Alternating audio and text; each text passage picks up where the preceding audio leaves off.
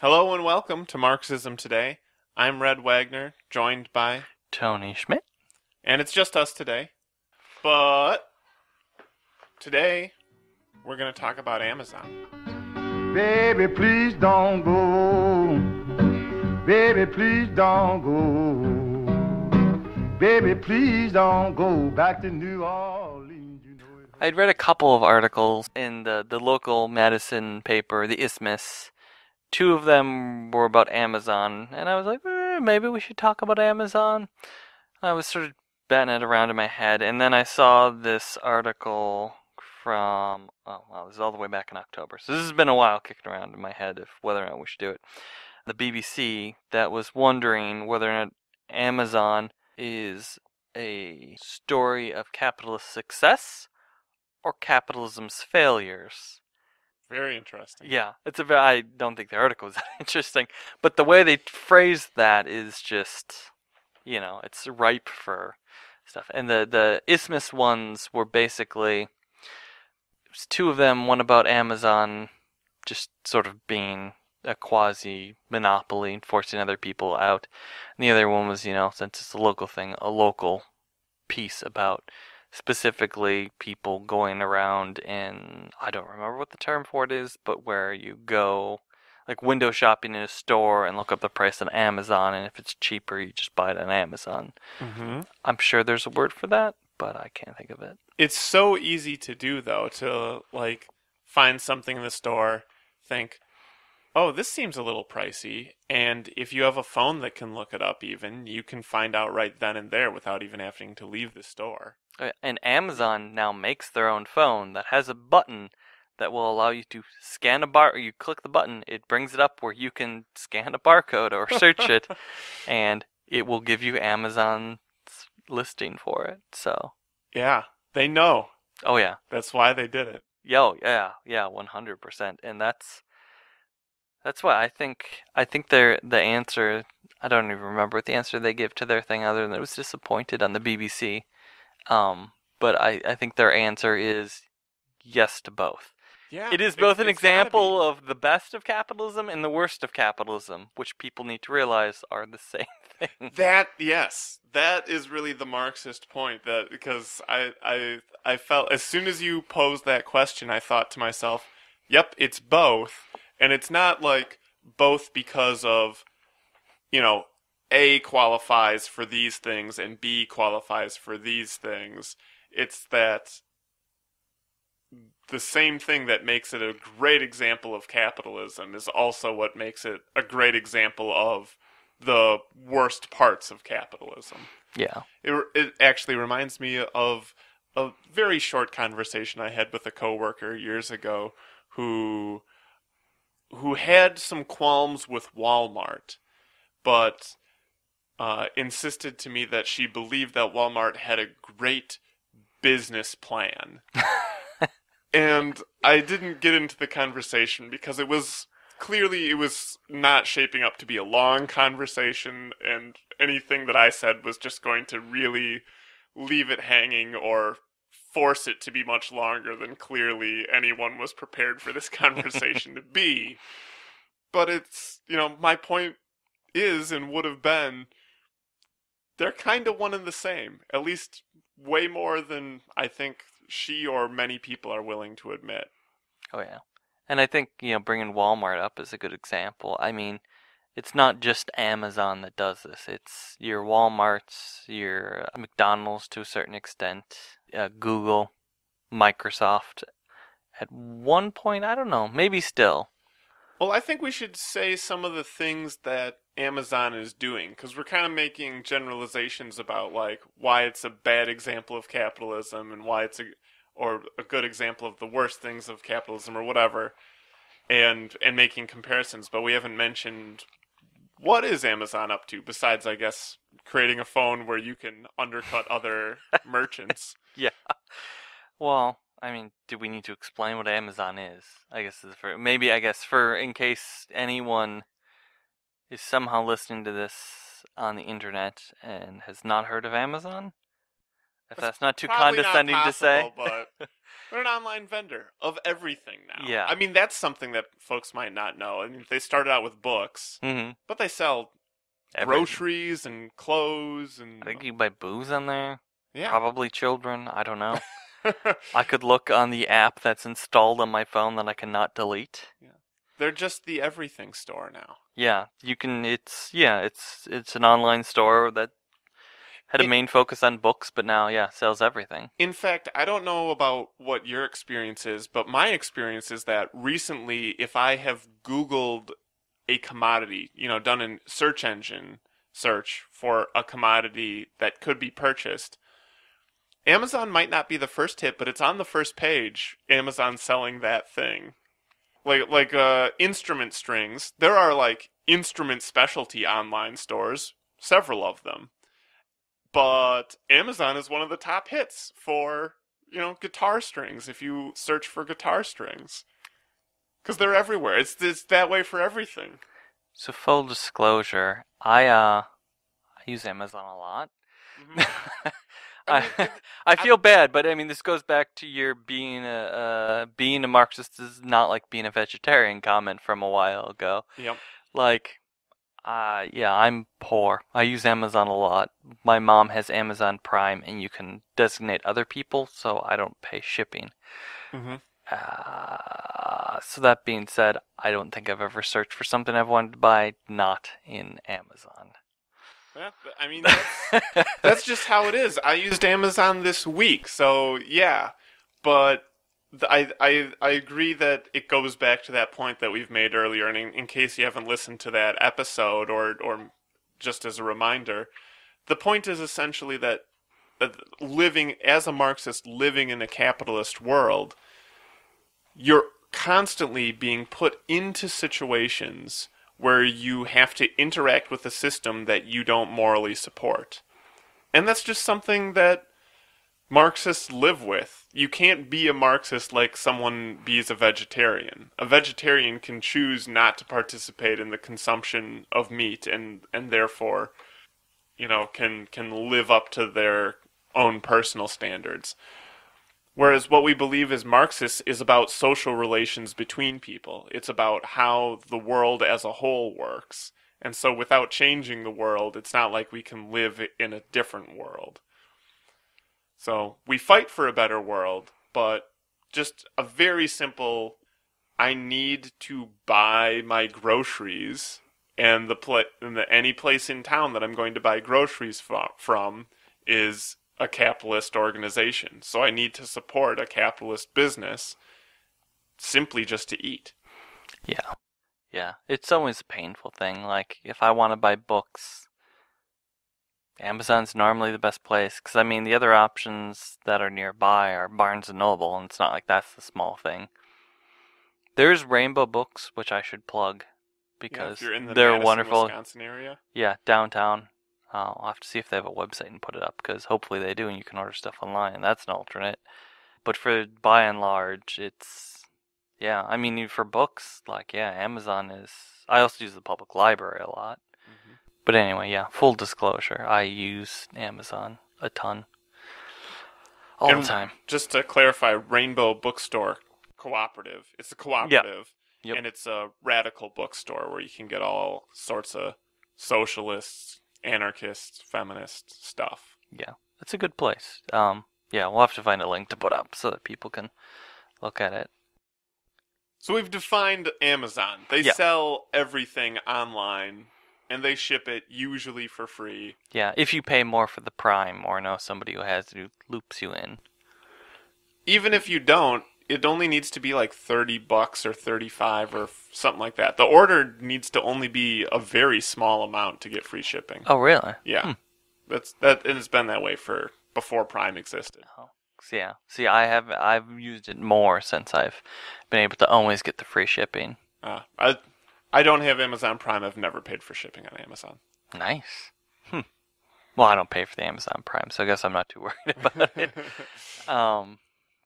You can't watch the videos if you aren't the one who's paying, which is kind of annoying. Oh. Well, I can't watch them either. But yeah, that's the other thing they're doing too, is the video streaming service. Yeah. And they have the Audacity, where you can listen to not unlimited number of audiobooks like it should be. You get a certain number per month based upon what you pay, which boggles my mind. They have a thing, I don't remember what it's called, where you can get an unlimited amount of ebooks per month. But they didn't have anything or too much radical stuff, so that isn't terribly appealing, I don't think. So I think I have to ask the question as part of this.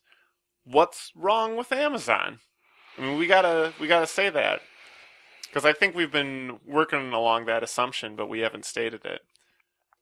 So far, we've said they're a great place to get everything. Yeah. And free shipping. Yeah, which is true. I mean, maybe we should state that that's the good part of Amazon. They're a great place to get everything and free shipping. The problem is, they're a great place to get everything and have free shipping. Meaning, all the other places that do that, whether they be big businesses, small businesses, local, cooperative, whatever else, aren't as good or easy or convenient. And that means, like I said, the only place near me is, I take that back, there's a half-price books. But growing up, there was Borders, Barnes & Noble, Walden Books, just nearby to me. Mm-hmm. And now that's dropped to a Barnes & Noble. So there isn't a lot. And there's some smaller independent stuff that's great to support if I come all the way downtown, which I don't normally do. Mm-hmm. Unfortunately. So and it's not just, that's just the booksellers, but Amazon is pretty ruthless about what they do. I think in one of the articles in the Isthmus that I'll hopefully link to if I can find them, specifically mentioned about an online diaper sales thing, because as having a not yet potty trained 3-year-old, diapers are really expensive. Mm-hmm. Really expensive. It's not a pleasant expense, and it's just not great. So an online diaper retailer, I believe was their example, came about to sell cheap diapers. So Amazon started selling diapers even cheaper. Uh-huh. And the other company finally sold themselves to Amazon. And when they inquired, well, how on earth were you able to undercut our prices? And they said, simple, we took X million dollars in loss. Because we can afford to take this many millions of dollars in loss. Yeah, because they don't want to have competition. So Yep. they might as well take a short-term loss to get rid of the competition Exactly. for the foreseeable future. Yeah. This is, I think what we're really getting at is that what makes capitalism function is competition. It's questionably not capitalism if there's no competition. But what competition always leads to is someone is going to do better than someone else. I mean, that's kind of how competition works, and that's fine, except it means that you start out with many, many, many sellers, and eventually you get down to very, very few, to a virtual monopoly, if not an outright monopoly. And it's something that we've seen in lots of areas. I remember growing up, there were 6, 7, 8 video rental stores. My neighbor was going to open a video rental store because that was something you could do. If you just happen to own a lot of VHS cassettes, you could open your own, just rent a storefront and put them up on shelves and people rent them and give you money. And that's not a thing anymore. It went from all of these little hometown ones to then there was a couple of different chain ones, and now there's one chain one and Netflix. Redbox. And Redbox, yeah.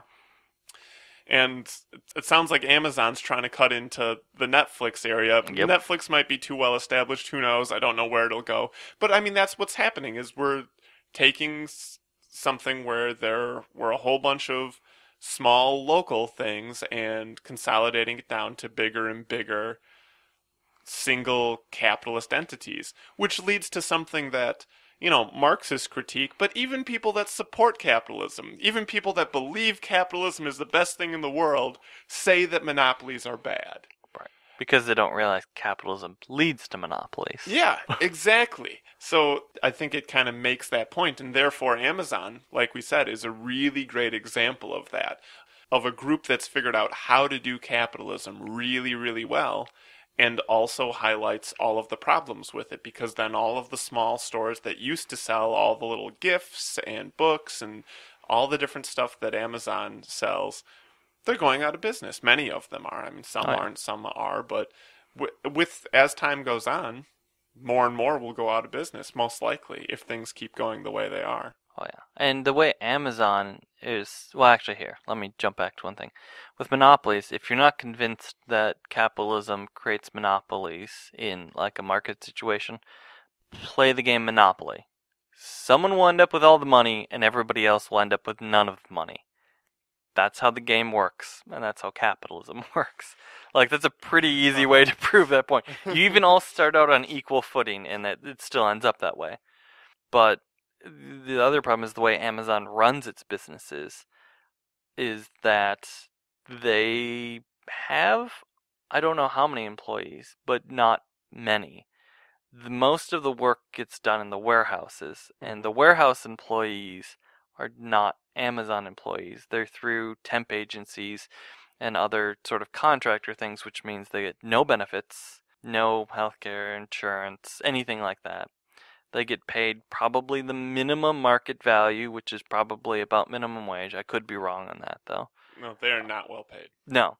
And when when leaving work, they have to stand in a line to be patted down to make sure they're not stealing things, which can take up to an hour and a half. And the Supreme Court recently ruled that that's okay, and that they do not need to be compensated for the amount of time they must mandatorily spend to be degraded as humans and accused of being thieves after doing their capitalist honest day's work. Yep. This was big news. I was flabbergasted when I heard it. And I think the average amount of time I've heard was close to half an hour, like 27 minutes. But yeah, I think an hour and a half was the extreme end. But this is not like driving to work or something like that. Yeah, everyone needs to drive to work. Your employer doesn't pay you for that. This is something the employer has specifically decided to do, to have these pat-down stations that are not highly manned, that, have long lines, therefore, because they don't have enough security guards working them. It's something entirely created by the employer because of the job, and you don't have to pay the worker for that time, is what the Supreme Court has decided. And their reasoning is that that is not the defined work that they were hired for. Yeah. Which to me is a little bit scary.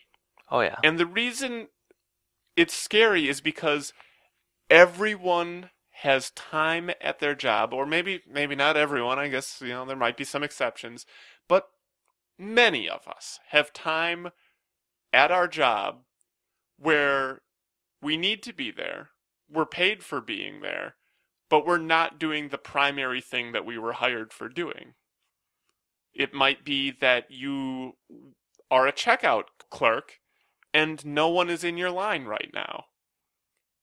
Based on the Supreme Court decision, do you not get paid during that time?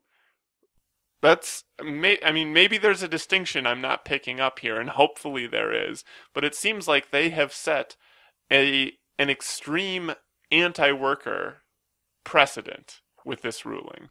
Oh, no, I think it's even worse than that, because I think that leaves the door open for your boss to go, hey, I know you just beg groceries, but hop on that cash register, and let me show you how to use that. Oh, by the way, you're not getting paid for this, but go ahead and try and leave. You're fired if you do. Because that's the other thing, is that if you're not getting paid for it, they're still compelled to be there. They can't, it's not like they can go, well, no, you can't pat me down. Then I'm leaving. Yeah. And so you can still be fired for not doing something you're not being paid to do. I think a lot of employment stuff have things like that in there that normally don't get challenged. Like I know when I worked for the city of Sun Prairie, it was written in my contract that I could be fired for any activity or behavior unbecoming like of a city employee. Yeah, That was the definition, was unbecoming like of a city employee. that is That's very common for government positions. Yeah, but I mean, they could fire me for doing this podcast if they wanted to. Mm-hmm. They could fire me for voting for a Democrat or a Republican or not voting or just anything. Like the ability of anyone to have that in a contract is scary, but the ability to compel people to do it's basically. Oh no, I'm gonna make a big jump. They're basically trying to re-legalize slave labor. In the Because, sense that it's labor that you're not paid for? yeah, I mean, they might not be actively doing something, but they're compelled to be there without being able to leave, and they're not required to be compensated for that.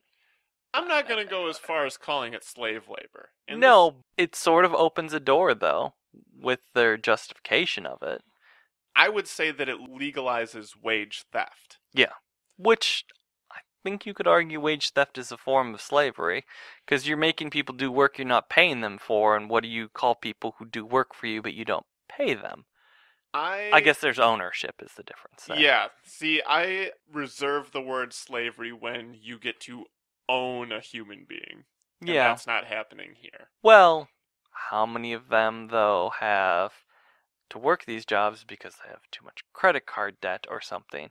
I mean, we don't have debtors' prisons anymore, supposedly, but people are still thrown in jail for not paying their debts illegally. Yeah, and I'm not saying that there's not a lot of similarities. I mean, if we want to talk similarities, that's one of the basic understandings of Marxism, is everyone knows that slavery was an exploitative relationship because the slaves didn't get the output of their labor.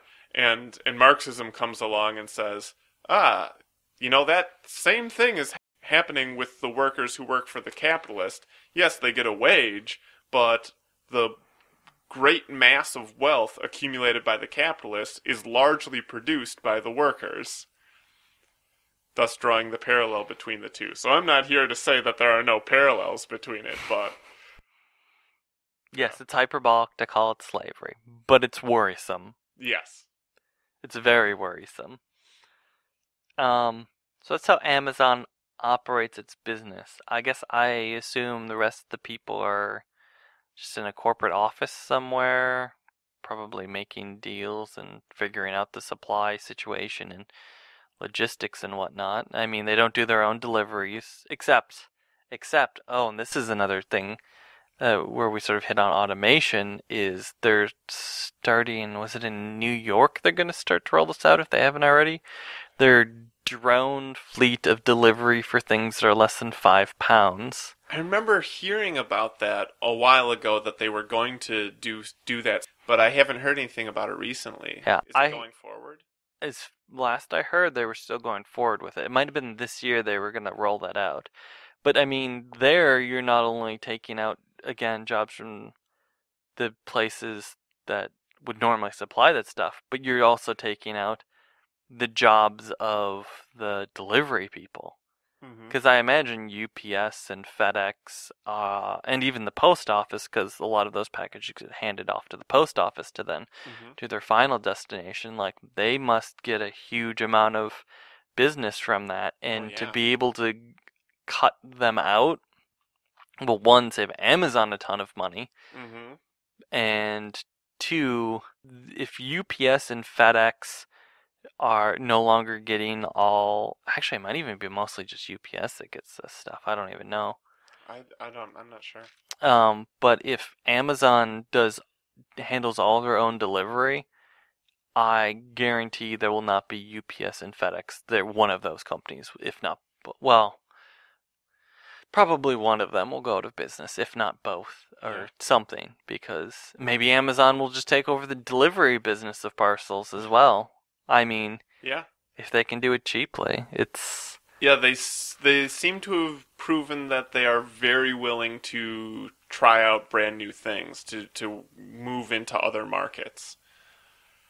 And I don't know if they'll go as far as parcel delivery, but there's no reason to think they wouldn't. Yeah, well, I mean, I wonder what percentage of parcel delivery stuff accounts for their business anyway. Like, what percent of the parcel delivery business is Amazon supplying? Probably a lot. Yeah. So Well, they might just probably a limp lot. into it because they might be doing the majority of it anyway, if they do their own. I was going to say probably a lot, especially of consumer products. Yeah. I don't know that businesses use Amazon. Maybe, maybe not. Yeah, I think businesses. The only thing I can think of is my wife worked at the UW Eau Claire bookstore, and I know they purchase stuff through the publishers for that. Hmm. So yeah, it'd probably be still the retail outlets that existed that would be using those other things. But yeah, I mean, but that's that's sort of the monster of which capitalism creates is this it's like a hydra, except you don't need to cut off its head, it just keeps growing more. And I think this ties in really nicely with some of our technology episodes that we've had. Oh yeah. Because finding a way to deliver a package automatically, there's nothing wrong with that. That's great. That's a wonderful achievement for the human race. However, the way that we'll handle it in a capitalist society is, like you said, UPS or whoever might go out of business. The post office might have an awful time having to handle the loss of business that they used to get. A bunch of people will lose their jobs and not be, from no fault of their own. They may have done a great job delivering packages, but the economy at large just changed. And so, people will be told that they're not valued anymore and, have to go on unemployment and search for another job that may not pay as well. And, all of the problems that come from that. So there's always a double-edged sword in capitalism where this wonderful thing is going to cause a lot of pain for some people. Yeah, instead of here's another use for that stuff. FEMA coming up with a delivery system where they can just fly a cargo plane with this full of tens of thousands of drones fly, like the Haitian earthquake that was so bad, I don't know, 5-6 years ago. Mm-hmm. Fly a several dozen cargo planes over 100,000 drones, just fly out, seek people, here's food, here's clean water, here's, some basic medical supplies. Like, that would be a phenomenal use for that technology. Imagine how you could revolutionize disaster relief. Mm-hmm. Or like thinking in a socialist society, I mean, natural disasters are something you're not going to get rid of. So, I mean, that would be a perfect use for something like that. Yep. Is where, I mean, just the rapid response and delivery of things like that. It would be phenomenal, and you'd save hundreds of thousands of lives. Yeah. Or we could, undercut competitors with it. Cut out a link in the supply chain. I mean, it also makes sense. It's, I think, worth looking a little bit at Volume 2 of Capital, where Marx really hits up on the distribution of commodities, where, it's talking about essentially that's where all these just-in-time systems come from, that or not directly from Marx, although that is the part of Marx where people actually give him, where bourgeois economists actually give him credit for, is in this field. But I mean, that's, it's basically that the longer you have products sit, the more money you're losing in that product.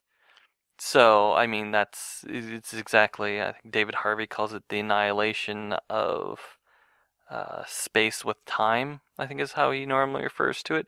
Yeah. You make things go faster and faster and faster, and, try and get rid of the distances have to cover and whatnot. Yeah. Or the time it sits on the shelves and the space that it needs to occupy there. Again, just the difference between what a socialist society and a capitalist society would do. It's startling, I think, because it's like if you had first invented the syringe and you put it in front of a Marxist and a capitalist, and the Marxist goes, "Oh my God, we could deliver so much medicine with this," and the capitalist goes, "Or we could poison people with this."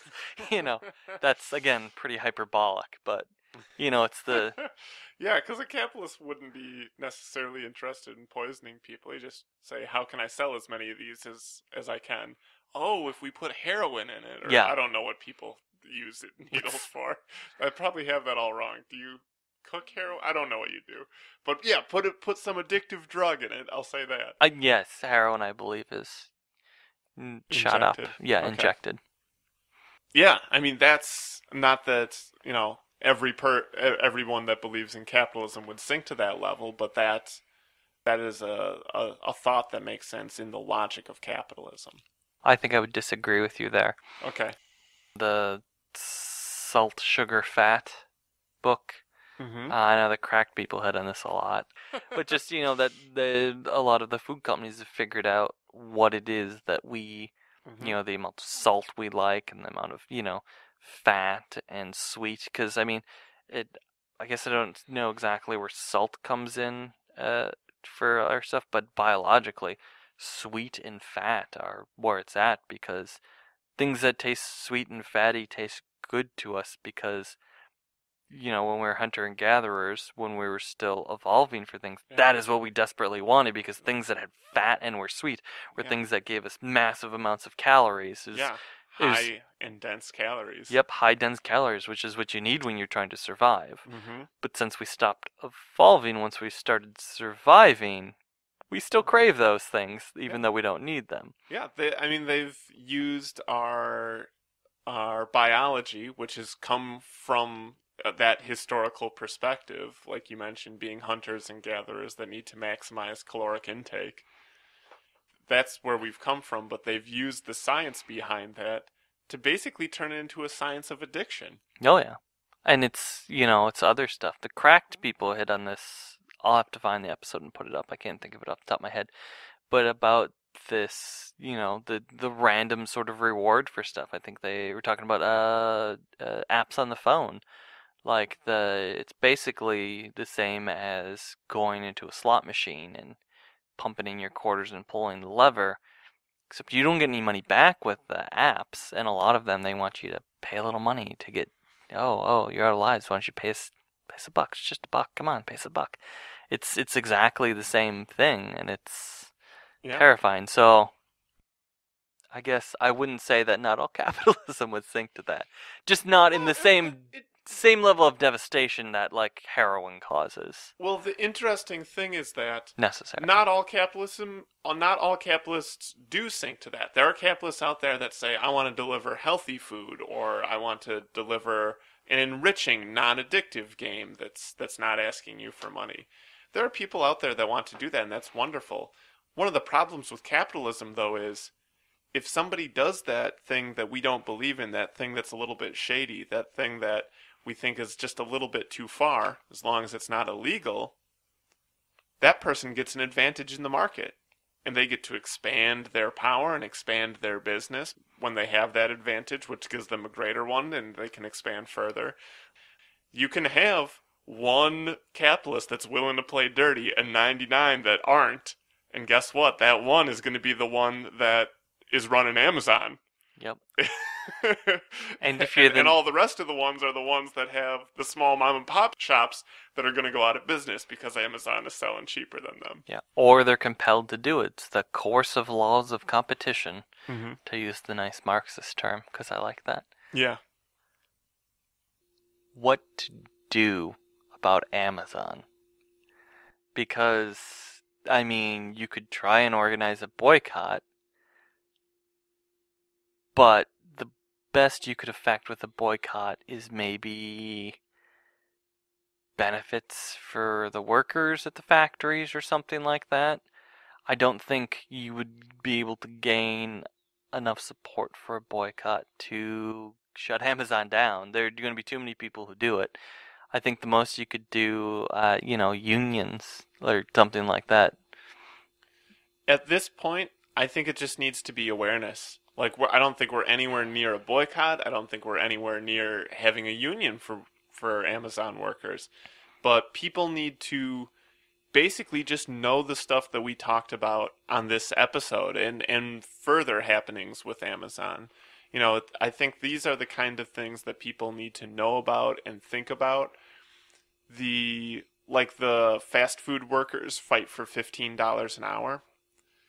That's something that has gained momentum, and it started with a lot of stuff just circulating through, people sharing stuff on Facebook or whatever about what it's like to try to live on minimum wage and how much the profits of, McDonald's are compared to, how much they pay their employees. Like, there was a lot of stuff like that went on before the fight for 15 could really take off.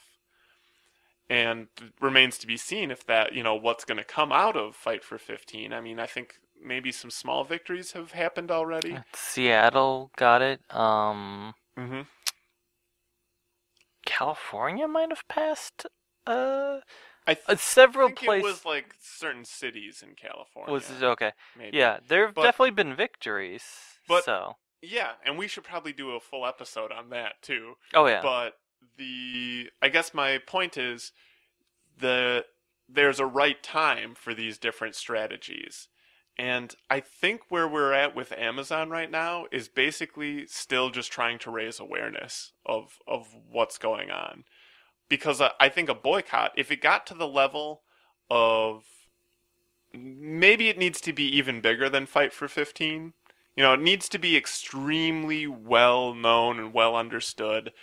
And then if a boycott could happen, if you could get 20% of Amazon purchasers to boycott Amazon, I think that would be enough to affect some level of change.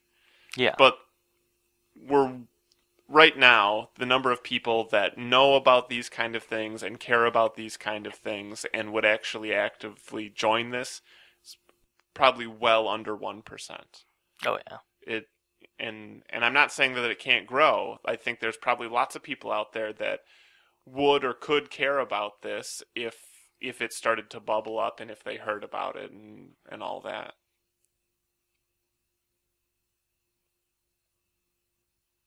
So share this podcast. Actually, that's a good transition because we wanted to talk about our new subreddit. So on reddit.com, we have created a subreddit for Marxism Today. I'll tell you the address of it. www.reddit.com/r, that's the letter R, /Marxism Today, all one word.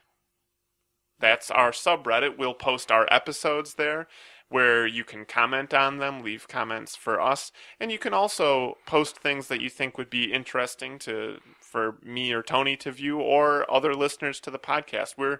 We'd really like to hear from folks. We've been watching our numbers and our stats, and we can see that seems there's a lot of traction for the podcast recently, but we don't know very much about who's listening or what you want to know. So drop us a line.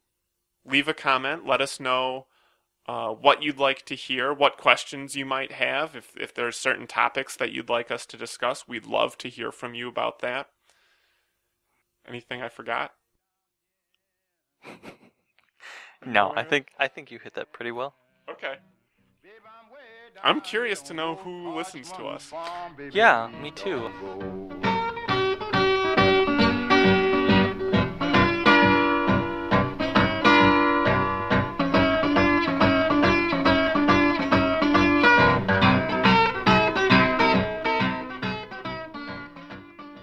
This episode is part of the Marxism Today podcast series. Marxism Today is recorded, mixed, edited, produced, and maintained by Tony Schmidt and Red Wagner. It is distributed freely and licensed under the Creative Commons Attribution Non-Commercial Share-alike 3.0 license. To find out more about the Marxism Today podcast, visit our website at marxismtodaypodcast.wordpress.com, where you can find archives of all of our episodes available for download. Thanks for listening, and we'll see you next time.